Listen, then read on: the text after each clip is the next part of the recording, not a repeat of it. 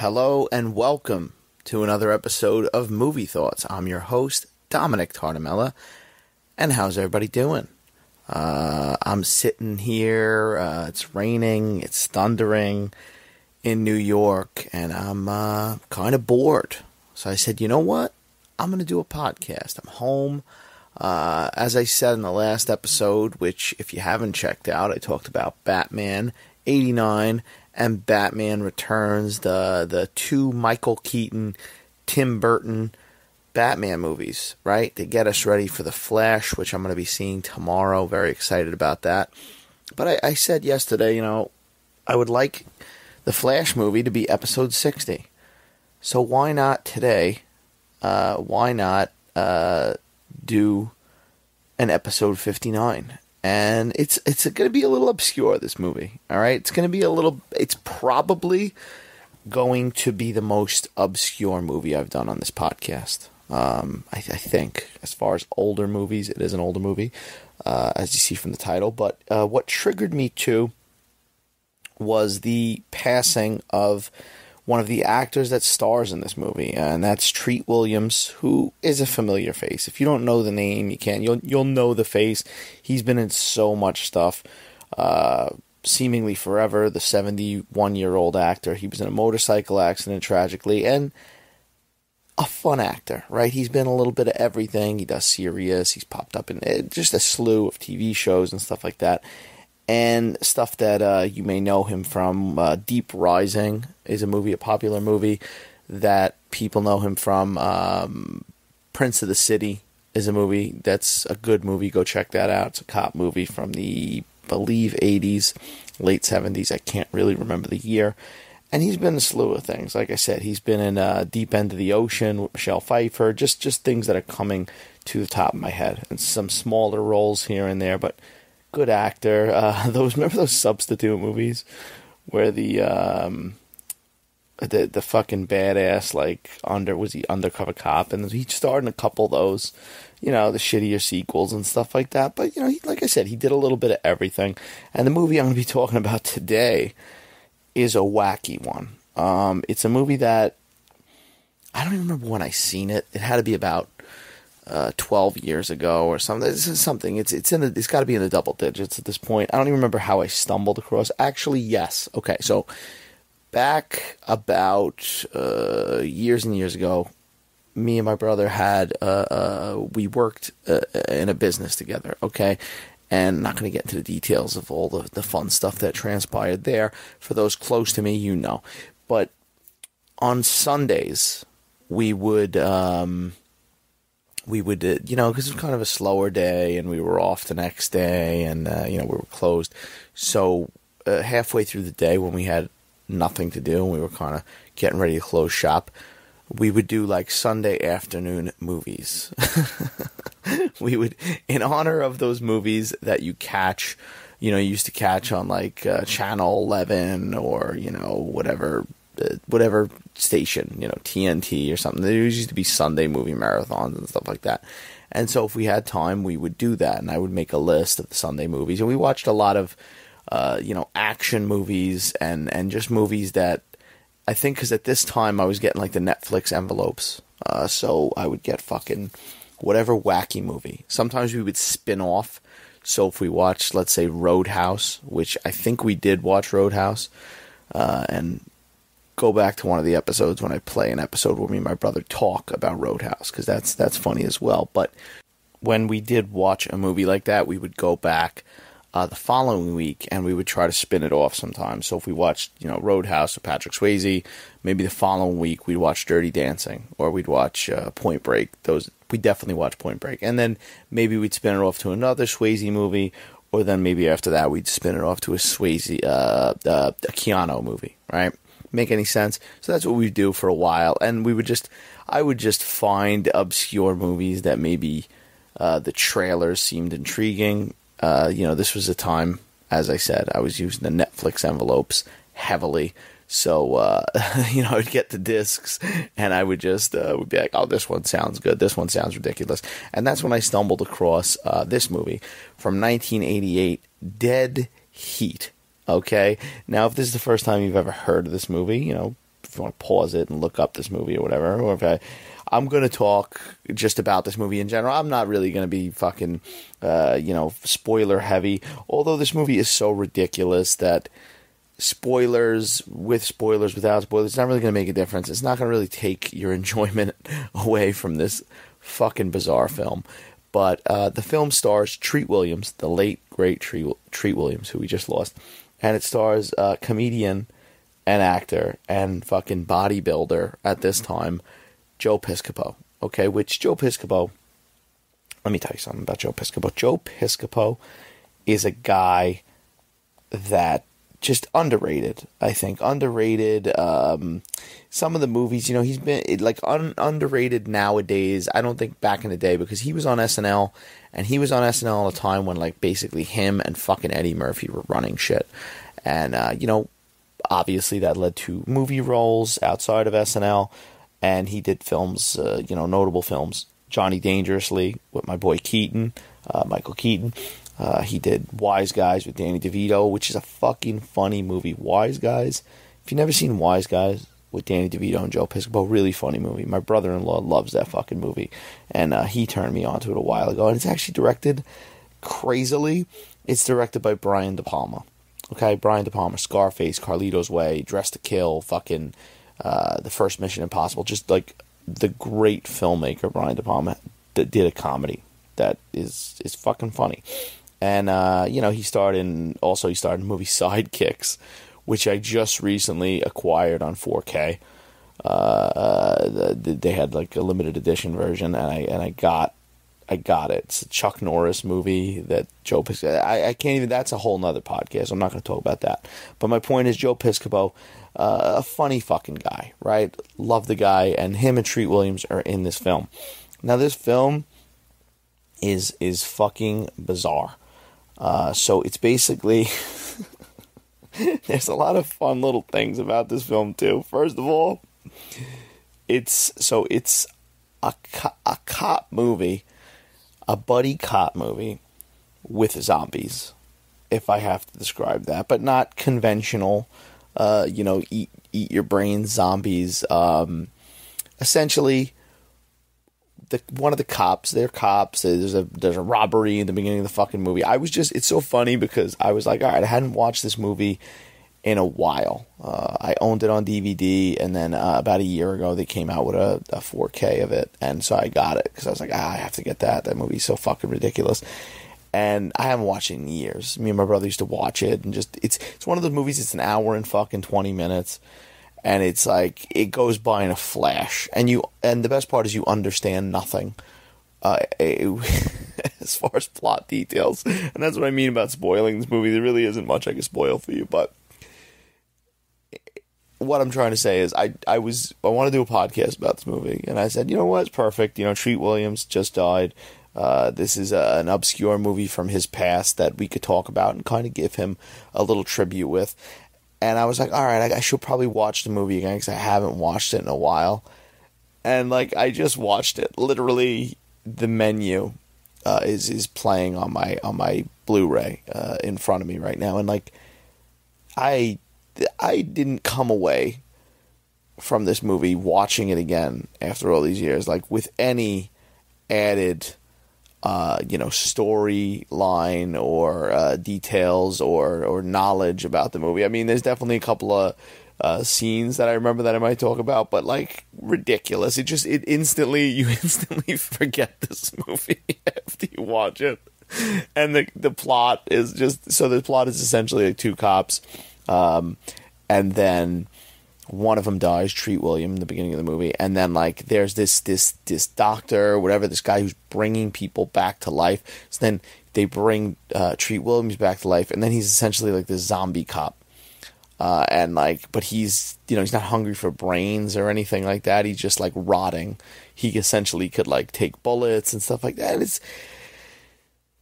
I cannot stress enough, one of the most bizarre movies you'll ever see, and like, it's not a good movie. I mean, I want to get that off my chest right now. I want to get that out of the way. If you're expecting a good movie, if you're going to watch this movie, you're going to take my recommendation. It is not a fucking good movie. It's a terrible movie. But it is fun. It is good, terrible. It is fucking cheesy, terrible. One thing I will say, the special effects in this movie, this is from 1988, as I said, so this is like, it's got practical effects in it. Like, for the most part, they're pretty fucking good. There's some cool monster creatures and stuff like that, and it works. There's some gore in there and shit like that. The movie's also filled with Joe Piscopo. Two things from Joe Piscopo. Joe Piscopo one-liners, like one-liner after the other one-liner, just bad jokes. It's like, so if you're gonna, I will say this: if you're gonna watch this movie, definitely have a couple drinks when you watch it, or smoke some pot if you do that, and enjoy this fucking film, because the one drink every time Joe Piscopo says a bad one-liner, a bad joke that doesn't land. And I love Joe Piscopo, but there's just a lot of stuff that comes out of his mouth that some of it's funny, other stuff just is a complete miss. I was listening to an interview and he did improvise some of the stuff, so that's enjoyable as well. Also, the other thing Joe Piscopo does in this movie is he's fucking jacked. I don't know at what point. I got to do better research on this next time I talk about Joe Piscopo. But like so this is 88. But like Joe Piscopo went from obviously being on SNL, being just, a skinny guy, whatever, to like he was jacked at one point, like really working out. And he was on the cover like Muscle Fitness and stuff like that. And in this movie, he's fucking jacked and like drink every time he's like unintentionally or maybe intentionally posing and flexing because that's what goes on. He's all oiled up and he's wearing like shirts that are really tight in a lot of scenes, and he'll be in like the police station just leaning against something but like flexing unintentionally, kind of doing like the Top Gun, checking the watch and flexing. But yeah, this movie, oh man, just a lot of fun. As I said, the visual effects. You watch Treat Williams essentially like decompose as the movie goes on, and then at one point towards the end of the movie, he almost looks like a punk rock zombie version of Treat Williams. I think it would have been funny if he had like a desire to eat, people, like an actual zombie, but they don't really go that route. But the decomposing stuff's funny. There's some fucking creatures in this. There's one scene that like this fucking pig zombie comes back. I don't even know, like, that's what I mean about, like, not even know. I just watched the movie, and yet again, I must have seen this movie a handful of times, right? And I just freshly watched it, and I couldn't tell you what the fuck went on in this movie as far as, like, the plot, but it's all in good fun. The zombies, then there's, like, I don't even know I don't want to call them zombies, but, like, ghouls. And when they go after like Joe Piscopo and Treat Williams, they have guns too, and they're using guns. It's weird. It's weird, right? But yeah, let's talk about the cast. So Treat Williams, Joe Piscopo. Then you get fucking Darren McGavin, Billy Madison's father, as you'd know him, right? More of the younger audience. Younger, fucking me. That's I'm not young, 34 years old. But yeah, that's, for most common, for modern moviegoers, right? Then, of course, you know him as father in Christmas Story. He was Kolchak, the Night Stalker. And yeah, guy, fun. He's kind of like the villain. He pops up here and there. He's doing his thing. Also, Vincent fucking Price is in this movie, the legendary fucking Vincent Price. I don't know, I gotta work on my Vincent Price impression, but you know him, he does fucking guys starring classic horror films, right? Also, did the voiceover in the Thriller song by Michael Jackson, right? This is coming to your neighborhoods. I'm gonna work on my Vincent Price. I really never attempted a Vincent Price. Maybe next week I'll come back with one. But yeah, Vincent Price in one of his final movies, right? This is 88. I believe his final movie. I'm gonna just say, as a legend, thank God it wasn't this, because the guy's a legend, and thank God it wasn't this. Although he's hamming it up, he's doing his thing, he's giving little speeches at the end of this movie, and it's good to see him, the elder Vincent Price. But his final movie, I believe, is Edward Scissorhands, which obviously he's the guy who created Edward Scissorhands, and he's, yes, Hans, yes, Hans. That's the equivalent of my Vincent Price impression. It's basically him saying, yes, it's good. Things that he says in the flashbacks, those fucking weird flashbacks, and Edward Scissorhands. But yeah, he's enjoyable in here, so you get him. This movie's directed by Mark Goldblatt, which, if you look into Mark Goldblatt, he's got an interesting career because he's a director, obviously, but he only really directed a few movies. He directed this. He directed, I was looking earlier, he directed the Punisher film from the early 90s with Dolph Lundgren, which, to be honest, I've never even fucking seen. He's done some TV shows, I believe, as well, but mostly he's an editor, and it's he didn't really strike gold as a director. Listen, not everybody's a great director and all that, but like, he's edited some fucking. He's done some second unit direct. As I'm looking at it, he's done some, but his filmography, as far as like editing, I mean, just to name a few, fucking Commando, that Arnold Schwarzenegger Commando, RoboCop, second unit director. I could be fucking some of these up, but Terminator 2, he was an editor, like Terminator fucking 2, Universal Soldier, editorial consultant. The Last Boy Scout, that was directed by Tony Scott. Just like True Lies, so he works with James Cameron a couple times. Then he did fucking Showgirls, which, that movie is ridiculous. But like, additional editor on The Rock, the Michael Bay film. Like, he fucking guy's a talented, editor. And, he never, like, as I said, he never really struck gold with the directing. But, listen, this movie is still fun. I see some Bad Boy stuff in there too. So and then this movie, the more interesting thing about this movie now. So this is from '88, right? And the funny thing about it, right? Because when you watch it, it's essentially,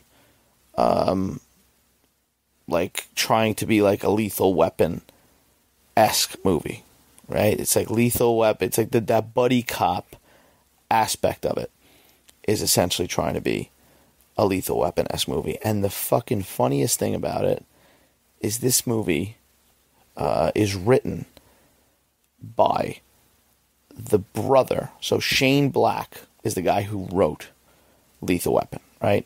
1987. This is written by the brother of Shane Black. It's like perfect. And like, his name is Terry Black. I'll say his name. And he's gone on to do, some Tales from the Crypts and stuff like that. He's a working writer. He's done some stuff.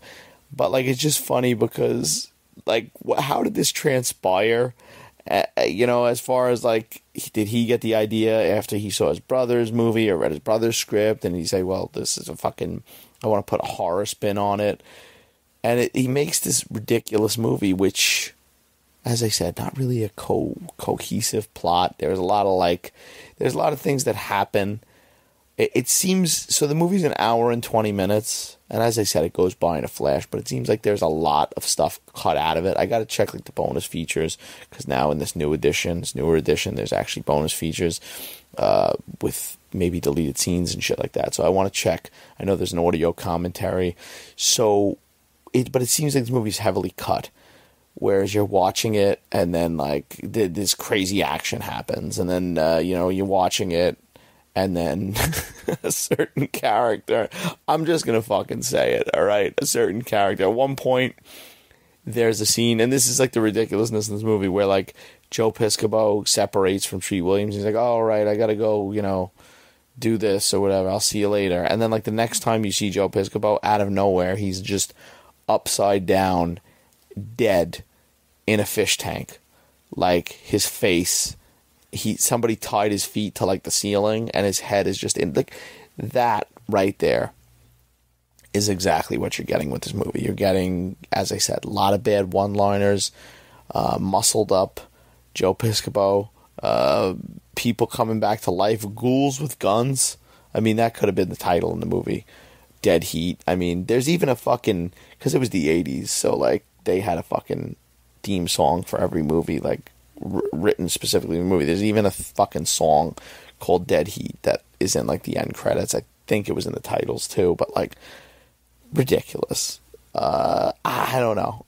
This movie is one of those fucking films that just went under the radar, is forgotten. It's so funny because it came out in 88 and like, when did, I don't know, I was looking before, it was like a few months after something like Beetlejuice came out, and like, I wonder if they thought maybe they would have, not that, you know, it was taken away from that or anything like that, the movie was obviously in production, but like, I wonder if they thought they would have a bigger hit on their hands because of something with similar subject matter, a fucking horror kind of comedy cross. I don't even know.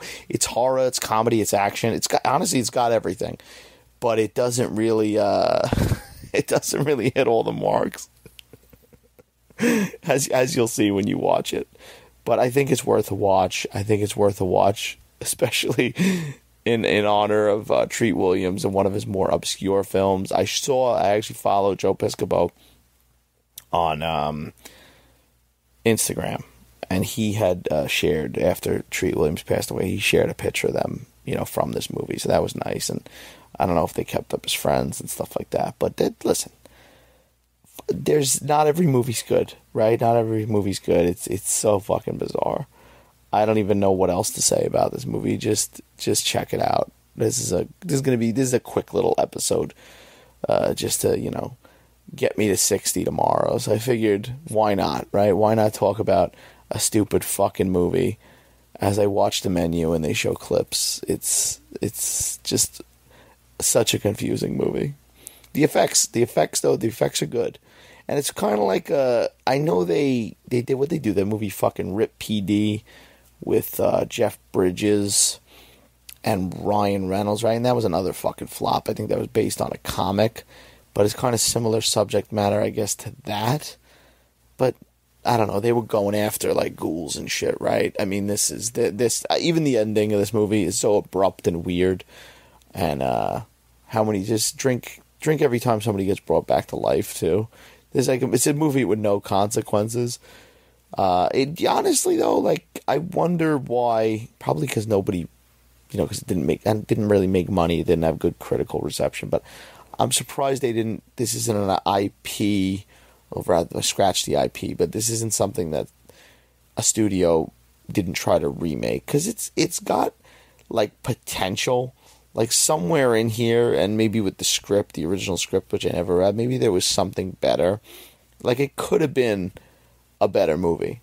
You know, but it is a fun little B fucking throwaway movie. Joe Piscopo, as I said, one of the unsung heroes of SNL and comedians, and just a funny guy, especially at this time.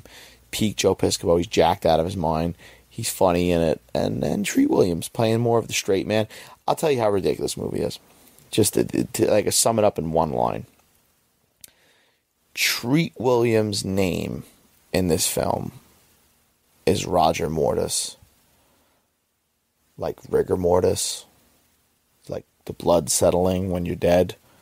His name is Roger Mortis. Like Officer Roger Mortis. It's not like they don't call him Roger Mortis as a nickname. And there's a lot of bad, like, dialogue, too. Like, another drinking moment. Drink every time, like, Joe Piscopo goes into, like, a serious speech that makes absolutely no sense. There's, in the beginning of this movie, there's a whole joke, because they're speeding in a car. And I think Joe Piscopo says something along the lines of, like, oh, you can't be a good cop or you're a dead cop or something like that. And then later, like, after this happens,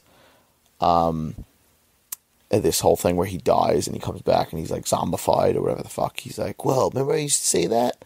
And he's like, you can't be a good cop unless you're a bad cop. Like, because I think Treat Williams is all down because he's fucking decomposing. And he's like, well, now's your chance to prove him wrong. Like, what? What does that even mean? How is that even going to help the guy? The guy's still decomposing. He's a zombie. What the fuck does that even mean? But there's a lot of what the fuck moments in this film. But that's it, guys and gals. That's Dead Heat.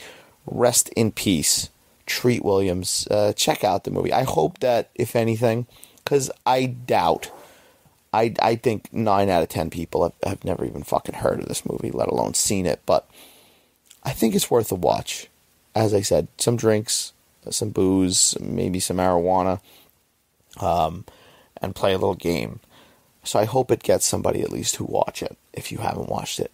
And that's the podcast for today. As I said, check out the other podcasts, the Batman episode and stuff like that. Flash is tomorrow, so I'm going to fucking record that episode as soon as I see it. And hopefully it delivers on all fronts. I'll be light with spoilers and all that shit. But yeah, check me out on Instagram, TikTok, and Twitter at Dom Solo Reels, where I publish my fucking stuff on there and whatever the hell. And yeah, thanks for listening. Have a good night.